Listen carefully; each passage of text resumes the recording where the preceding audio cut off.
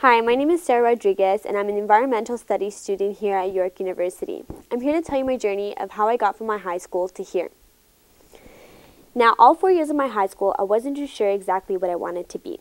And in grade 12, I researched different universities and different programs that would be best suited for me. The environmental studies program actually sparked a curiosity, but because I wasn't 100% sure I wanted to study that for 4 years, I thought that the best choice for me was to stick with the undecided program, and I followed through with that up until the summer. I registered for all my courses and I was well on my way. But there was something inside of me that was still pondering on the idea of environmental studies. Well, how do I know I don't like it if I don't try it? So I decided to go back to the sketching board. I re-registered for all my courses and switched my degree. And I'm really glad that I did, because now I'm halfway through my first year and I'm really enjoying the environmental studies program. I'm learning about topics that actually interest me, and it's not just about the environment.